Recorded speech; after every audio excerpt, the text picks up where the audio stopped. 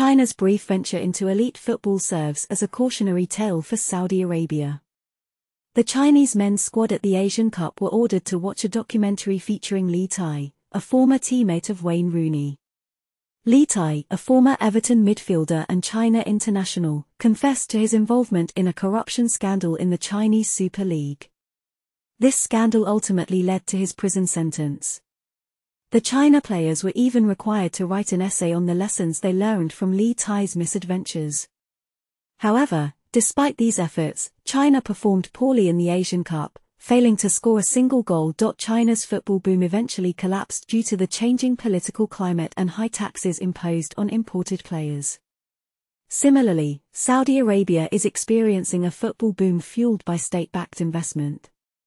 The Saudi Pro League clubs spent a staggering £800 million on fees last January.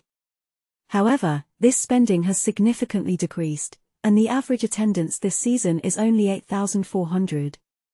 The parallels between China and Saudi Arabia are clear, highlighting the risks of relying on foreign players to boost domestic interest.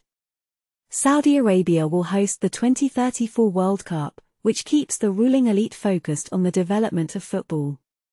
However, European football's cynicism towards Saudi Arabia is evident. European clubs are more interested in extracting money from the Saudi sovereign wealth fund than building a genuine partnership. The collapse of Chinese football serves as a cautionary tale for Saudi Arabia, emphasizing the need for a different approach. Saudi Arabia must learn from China's mistakes and avoid being solely focused on wealth extraction. They need to invest in the game and build international credibility to engage the domestic audience. However, the ultimate goal should not be to please European football, but to develop a sustainable and successful football culture in Saudi Arabia. China's football market was exploited by European clubs, leading to its collapse. The fate of Hebei China Fortune, a club involved in Li Tai's match-fixing scandal, exemplifies the short-lived success of Chinese football. Founded in 2009, the club had a diverse range of managers, but financial troubles and poor performance resulted in its ultimate demise. Saudi Arabia has the opportunity to do better than China, but it must learn from the past.